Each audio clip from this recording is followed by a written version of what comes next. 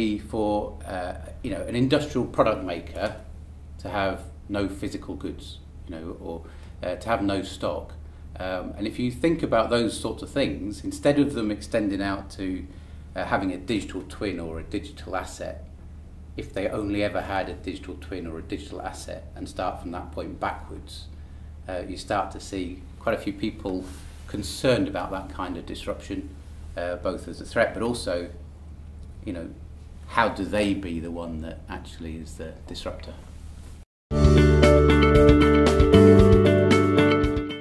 Increasingly now, and the big challenge is in the ecosystem space, where the products perform, and we're not just looking at an individual product, but these products have to interoperate with other products as part of assemblies or just as part of the environment that they operate within. And it actually, the connection between the original digital design all the way through the entire life cycle of the product brings us back new opportunities about keeping that product vital to the customer and keeping the engineering and manufacturing companies relevant to the products that are operating in their ecosystems.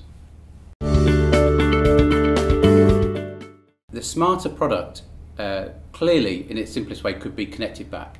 So you're able to sort of look at that, understand how it's performing, look at what's going out of tolerance, what might need adjusting, and keep it performing optimally as you originally designed.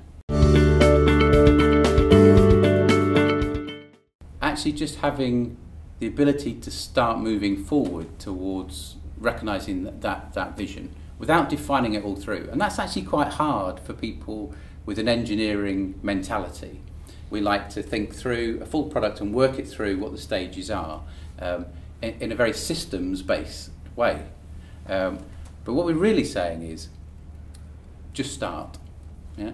Find some minimal viable product that you can start off with, some certain areas, and say, if I can work out a framework for making sure that these individual efforts come together, then I can worry about that coherence across the systems engineering sort of point of view along the way. So an architectural coherence, and then small minimum viable kind of iterations that allow you to kind of start off on the journey.